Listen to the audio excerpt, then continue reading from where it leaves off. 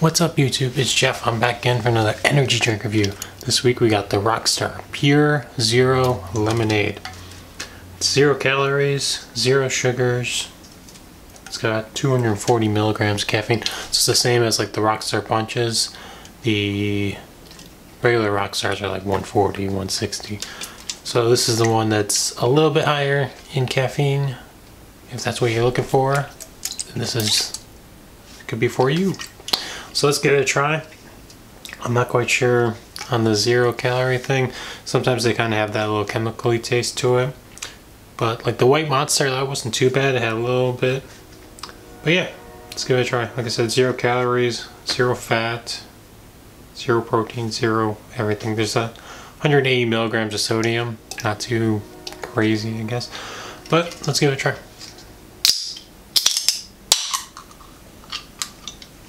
Cheers.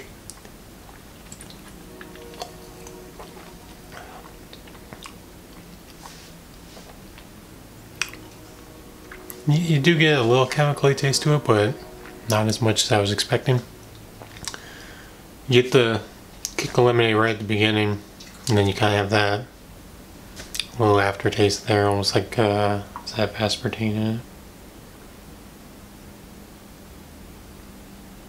I'm not seeing it, but it definitely does have that, just that little bit of, it's not, like I said, it's not bad, just if you're not really into the super chemically tasting ones, this probably might not be too bad for you. But if you have like a really sensitivity to anything that's kind of, you know, quote unquote what people say is that chemically taste, you might not like it. But yeah, it's not something I could see myself drinking a whole lot. Like if I was, you know, my skinny self, if I was cutting, if I ever get on a decent bulk, and you know, if I was cutting, I could see that being this being a decent alternative to getting that caffeine in without, you know, you're looking at a couple hundred calories for the normal Rockstars or Monsters or whatnot. So if you're trying to save the calories, because you know you're only on, you know, less than 2,000 calories, less than 1,800 calories, whatever it may be, this could be a good alternative for you. I give this probably 3.5 out of 5. It's not like the greatest tasting thing in the world, because you know, obviously it doesn't have the sugars and stuff like that that make these energy drinks taste super delicious. But yeah, if you guys have tried this one, let me know down below, and I'll check back with you guys on the next one. See ya!